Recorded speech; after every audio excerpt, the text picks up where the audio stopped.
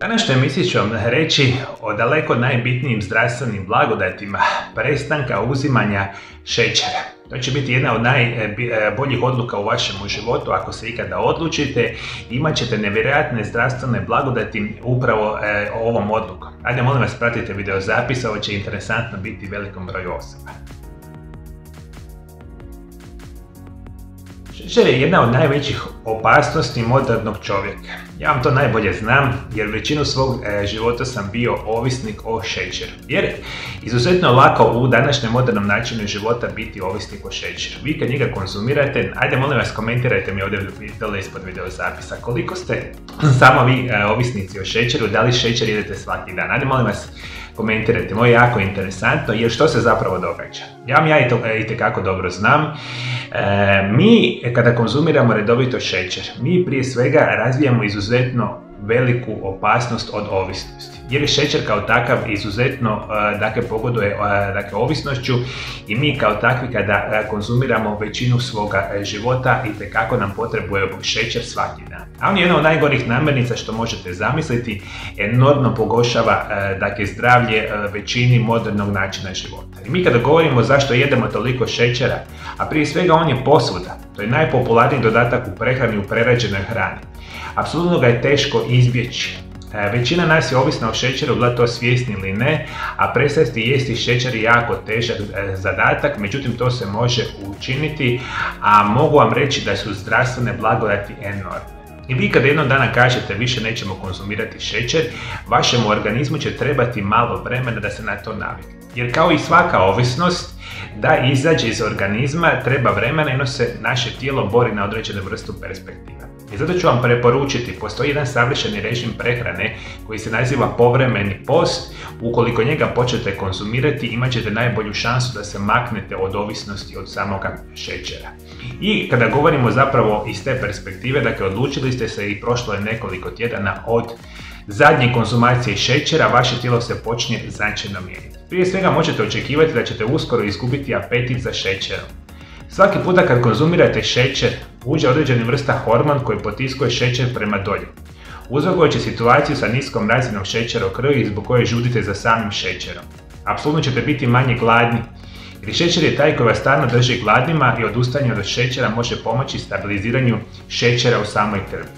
Da li ste ikada, moji dragi gledatelji, primijetili da recimo konzumirate šećer i sad ste, ne znam, siti recimo pola sata, sat i pol vremena i poslije toga ste ponovo enormno gladni. Jer to ono što se događa sa samim šećerom. Vi njega pojedete, on vam značajno podiže razinu šećera u krvi. A on se jako brzo toga spusti potpuno ispod normalne razine i zato vaše tijelo žudi ponovno za samim šećerom. Dakle, ne uzimate šećer, vi ovakve vrste problema nećete imati. Bit ćete manje gladni i specijalno ćete biti manje umorni.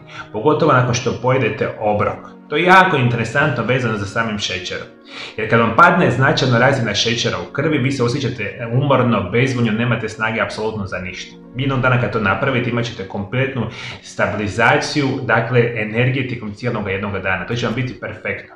Apsolutno ćete razmišljati da ćete izgubiti višak vode i masti. Pogotovo prvih tjedan dana izbacit ćete puno viška vode i viška tekućina i smršavit ćete na puno bolju perspektivu. Imat ćete manje krutosti, manje upale u vašim zglobovima, što je jako bitno za reći. Dakle, svi vi koji imate problema sa zglobovima, imate, ne znam, artrozu kuka, artrozu koljena, recimo bole vas leđa, bole vas zglobovi. I svaki puta kad jedete šećer, značajno pogoršavate upale. Čim šećer maknete iz svoje svakodnevice, možete očekivati značajno poboljšavanje iz ove perspektive. Isto tako, pošto šećer enormno loše djeluje na funkcioniranje vašega mozga, kada izbacite šećer iz organizma, vaš mozak će puno bolje raditi. Puno bolja funkcija pamćenja, koncentracija na dnevnoj bazi, to će biti perfektna situacija. Jer ono što možemo reći, jednom kad učinite i kad prestanete konzumirati šećer, shvatit ćete koliko možete biti fokusiraniji i koliko vaš postaje bistriji. Zdravlje mozga se sabotira kada ovisite o šećeru, a zatim djeluje na samu ovisnost. Isto tako, jedan od primarnih uzroka dijabetesa 2 je prekomjerna konzumacija samoga šećera. I vi ako jedete šećer redovito, u ogromnoj ste šansi da ste već sada u rezistenciji na inzulin, da ćete uskoro dobiti dijabetes tipa 2. To je nažalost činjenica. U razvijenom svijetu računa se za nekoliko desetljeća, skoro će svaka druga odrasla osoba imati dijabetes tipa 2 koji sa sobom vuče enormne zdravstvene probleme. Rekao sam, dakle, maknemo se od šećera, značajno smanjujemo rizik od samoga, naravno, dijabetesa. Normalno je potpunosti sigurno, čim se maknete od šećera, počet ćete mršaviti, to je potpunosti sigurno jer što se događa. Enormna količina kalorija koju vi unosite sa samim šećerom, čim iz vaše upotrebe ga maknete, u brzom i u kratkom vremenskom periodu ćete značajno smršaviti. Vi kada izbacite šećer iz organizma imat ćete puno bolje raspoloženje. Možemo reći, temeljne kronične upale koje se događaju kad jedemo hranu sa visokim udjelom šećera negativno utječu na našu moždanu funkciju. I to je jedan razloga zašto smo ovisnici o samome šećeru. Možemo reći, ako prestanete jesti šećer, hormoni za osjećaj ugode će puno bolje doći. Vi čim maknete šećer iz upotrebe, možete očekivati značajno pojačavanje vašeg imuniteta. Jer svaki puta kad konzumirate šećer, vaš imunitet ide na puno goru perspektivu. Jer je izuzetno upalan i zato želimo se boriti od svih bolesti i oboljenja na potpuno bolju perspektivu. I još ćete jednu interesantnu stvar primijetiti. Ako maknete šećer iz svog organizma, puno ćete manje biti bolesni.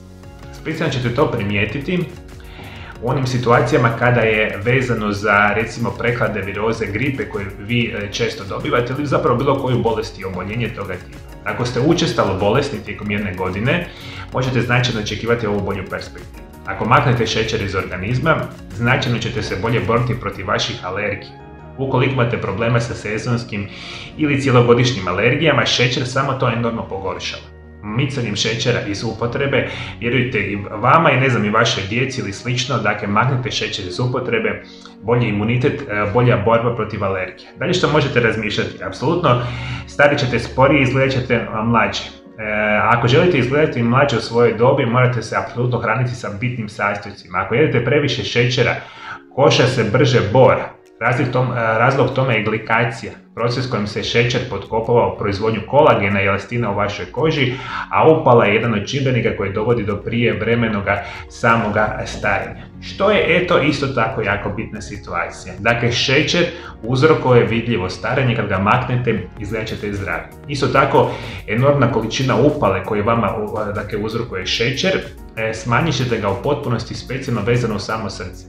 Bolja funkcija srca, bolja funkcija krvnih žila, a i prevencija na boljoj perspektivi srčanih oboljenja.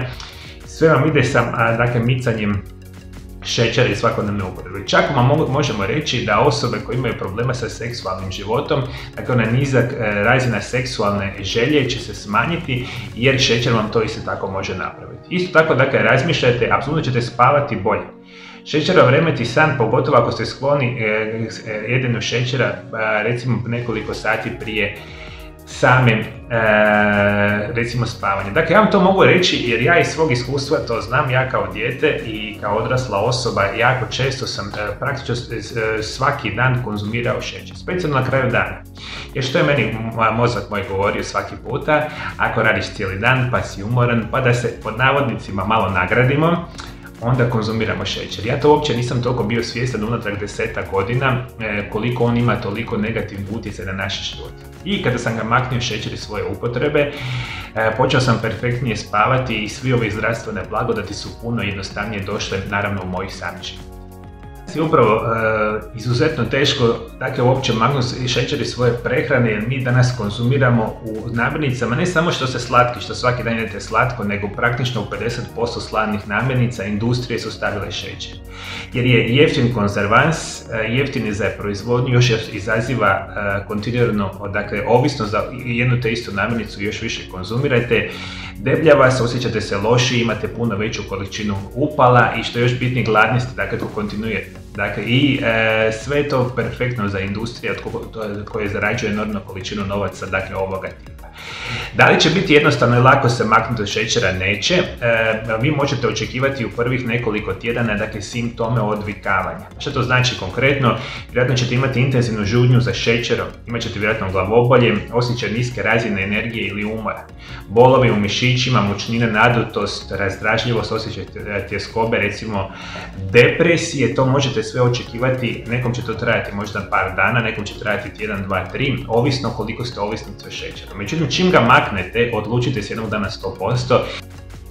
Neće biti jednostavno i lagano, ali će biti izvanredno dobro za vaše zdravlje. Dragi moji gledatelji, moja nova ordinacija MarioLab centar Zagreb je otvorena na adresi Oreškovićeva 1. Ukoliko želite moje privatno liječenje vaših bolesti sa najmodernijim svjetskim medicinskim metodama i želite dobiti moje privatne programe prirodnih liječenja, kontaktirajte moju ordinaciju na ove brojeve telefona za pacijente iz Hrvatske ili kontaktirajte moju ordinaciju na ove brojeve telefona za pacijente iz cijeloga svijeta i dogovorite termine liječenja.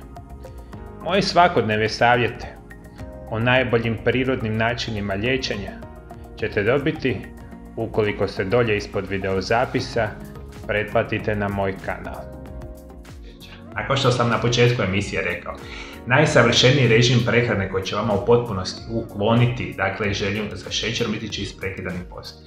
O njemu možete ovdje puno više saznati u ovom sljedećem videozapisu, osobno vam toplo preporučujem, kliknite na ovaj prozorčić, saznaćete puno više kako je na savršeni način ukloniti želju sa šećerom sa isprekidanim postom.